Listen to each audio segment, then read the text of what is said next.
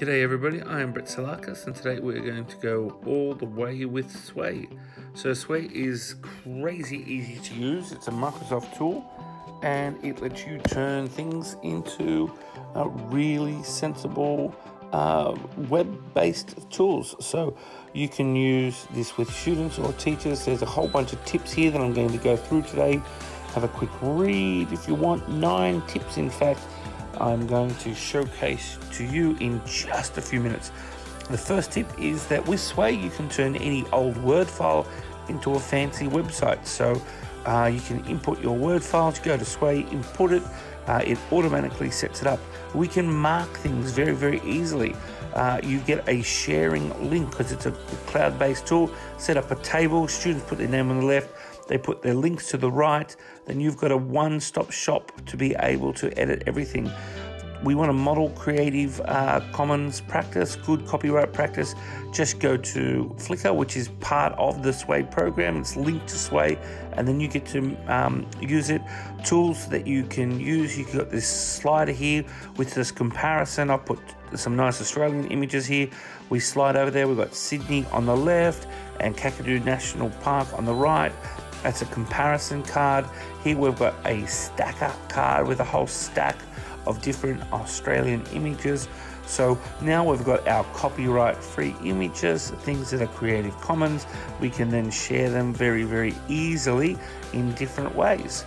Here we go. Gosh, I love my country. Isn't it beautiful? From the ocean to the desert and unique animals. We've got some kangaroos here.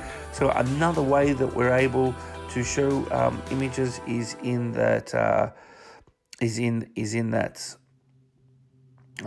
clipboard. We're embedding here a map. So if I get the iframe, I just go to somewhere like Google Maps. I get the iframe. I make a card to embed content. I can embed then the link to that map, that location that I want. Whenever we get information reports for students, we often want them to include a map.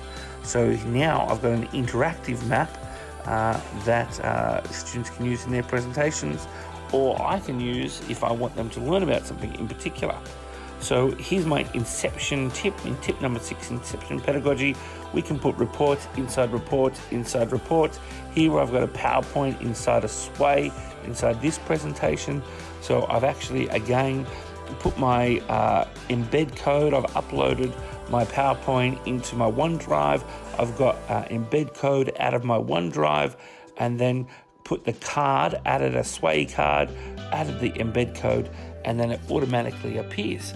Accessibility is one of the priorities here for Sway. Very, very easy to make your work more accessible. I'm trying my hardest to increase my accessibility there. You can actually just click on it and then add accessibility features. It will tell you what you haven't got. Audio recordings are another simple tool. You just click the card, add media, audio, and record, and imports the recording straight to it. And again, here I've got a YouTube clip, a how-to video. Once I get the iframe embed code, I can just embed it. But the very best tip here is tip number 9, device versatility.